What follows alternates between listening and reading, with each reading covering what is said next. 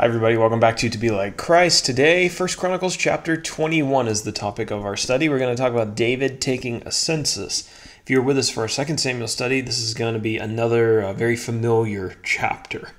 Let's talk about our timeline. First of all, when did these events happen? And by the way, you can get this PDF on our website for free. There's a link down in the description. It's tobelikechrist.com.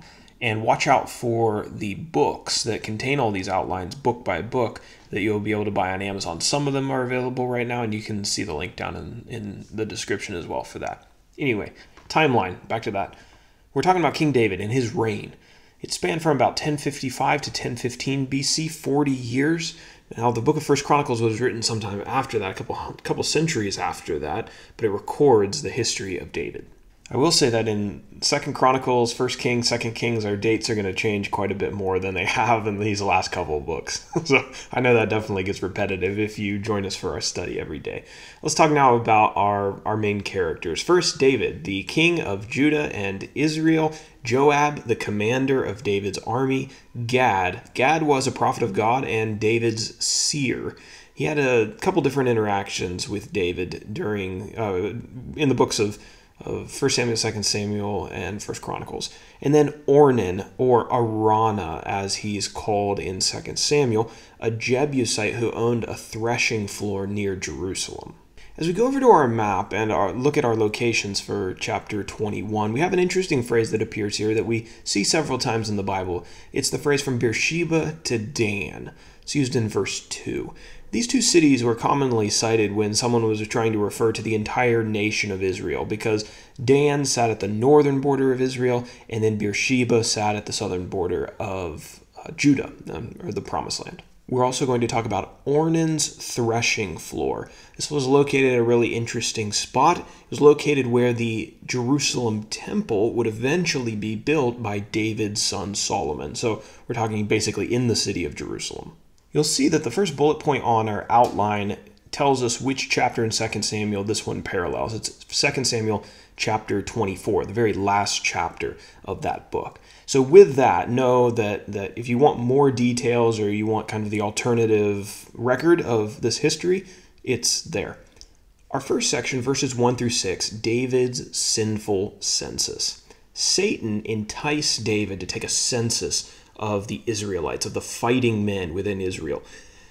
David told Joab, his commander, to go through the nation and to number all the people. But Joab knew that David's request was not something that was pleasing to the Lord.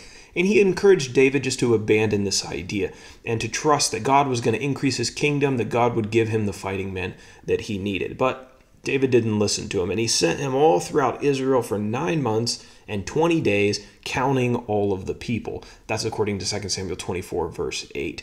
Joab returned with kind of a partial census completed. He reported that there were 1,100,000 fighting men and 470,000 from Judah. But he didn't include the Levites or the people of Benjamin because, quote, the king's command was abhorrent to him. So he didn't agree with it, so he didn't really complete the job as thoroughly maybe as David would have wanted. I'm not sure. That's what the text says, though. Lo and behold, we find out Joab was right in verses 7 through 17. David chooses between 3 forms of punishment. David's conscience actually guilted him after the census was completed. 2 Samuel tells us that his heart struck him, and he prayed that the Lord would forgive him. The call to prayer just started, so we've got the Bible to study, though. We're going to keep going.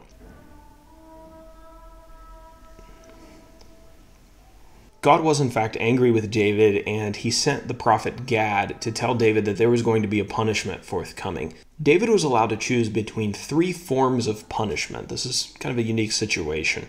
The first option was 3 years of famine. The second option was 3 months of devastation from David's enemies, having to be on the run from his enemies.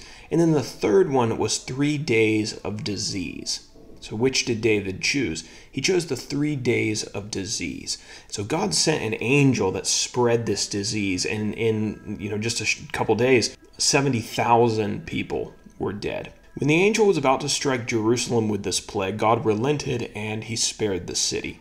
The angel withdrew and went to the threshing floor of Arana in 2 Samuel, or Ornan in 1 Chronicles.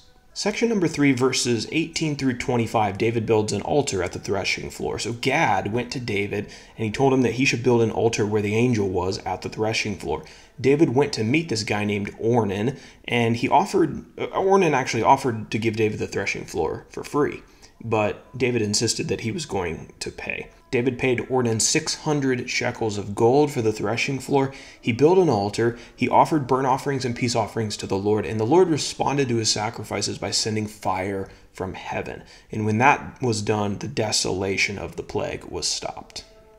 And so there you have it, 1 Chronicles chapter 21, very similar to 2 Samuel chapter 24. Now for our application section. And I think this is a question that a lot of people have, including myself. So it's worth going over for a second time. Why was God so upset with David? I mean, what's wrong with a census? We have censuses often in the countries that we live in, right? And there's nothing necessarily sinful about those. What was wrong with David's census? I think David's move to take the census suggests that his heart trusted more in the number of his fighting men than it did on the power of God. And Joab even seemed to recognize this. One lesson that we'll see repeated again and again and again as we go through the text of the Bible is that numbers don't mean anything when God's power is a factor in a situation. Numbers do not ensure success. We've already learned this from stories like Gideon, David's mighty men, and Samson at the end of his life. When we put our trust in numbers, we've lost sight of the power of the kingdom of God. God wants our faithfulness, and he wants us to trust in him. Ultimately, the numbers are irrelevant when God is on our side.